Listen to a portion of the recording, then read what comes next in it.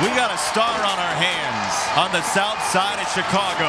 Tim Anderson turned on it, flipped the bat. And this ball's drilled deep left field. Go! Have all the fun you want, Tim Anderson. He's their emotional leader. One of the best hitters in baseball. The White Sox win it! I want to leave a mark in the game. I want to get better. I want to be the best.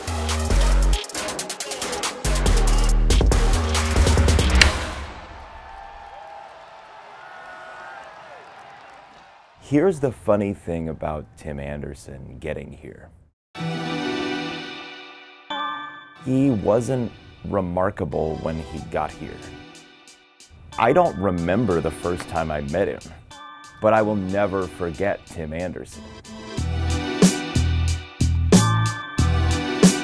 They just called him Tim Tim. I think that was when he was real small. Actually, Tim was timid. I know it's very difficult for people back in Chicago to be able to fathom that. But he was a shy, quiet kid. Hi, my name is Tim Anderson. Hi, my name is Tim Anderson. I'm 19 years old. I'm from Tuscaloosa, Alabama. I was different. I like playing video games. I always wanted to be to myself. I always was shy and quiet. But I always loved sports. I always wanted to, just be around, sports to get away from, other things that was going on in my life. I did sports to kind of, stay away from, the streets. That's why I just really, played a little bit of everything until something stuck. So I was the youngest of 5, so, me and my brothers and sister, we always played, baseball in the neighborhood with a tennis ball. And we also played basketball as well in the neighborhood. I always wanted to play basketball. And, most of my friends played basketball, and that's really all I knew. And, trying to stay away from, other things that was going on. So I had to, I had to lean towards something, and sports was always an option for me. I can remember him trying to dunk as a 9th and 10th grader and said, we've got to find out about that young man. He's going to have to start playing basketball up here. I attended Hillcrest High School where I played basketball and baseball.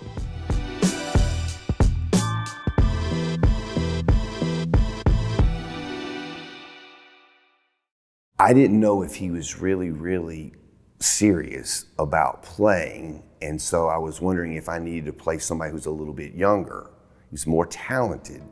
There was knee injuries, broken leg. It was just weird. It was just different. It was different. I broke one right before the Christmas break, and then I healed up and came back.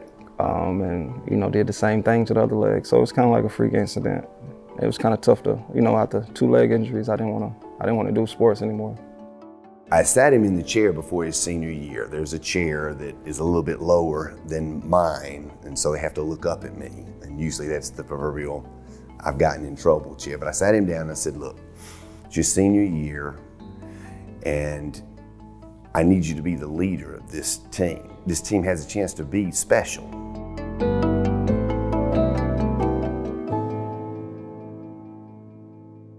I didn't say state championship special, but we got a chance to be pretty good. And you could be the missing ingredient, but I don't want you coming out here unless you're 100% with it. And finally, when I looked him eye to eye and said, are you going to do this or not? And he said, Coach, I got this.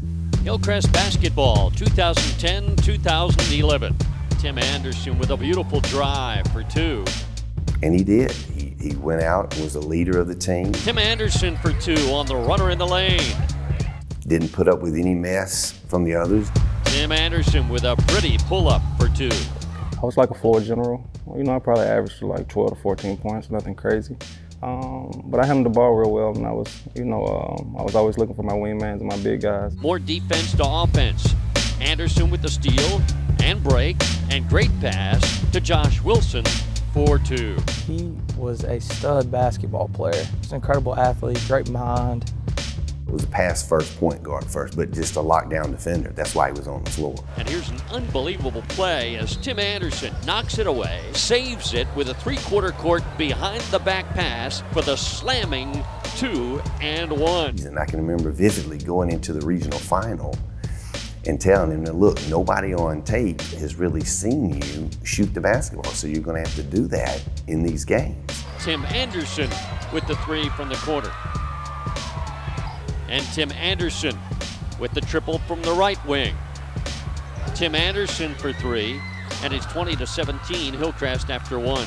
Well, 2.5 minutes into our first game, he's already taken 5 shots, and I'm looking back at the coaches like, well, because he'd hit 3 of the 5 too. Anderson knocks it down from Tripletown on the left wing. He carried us in those 2 regional games.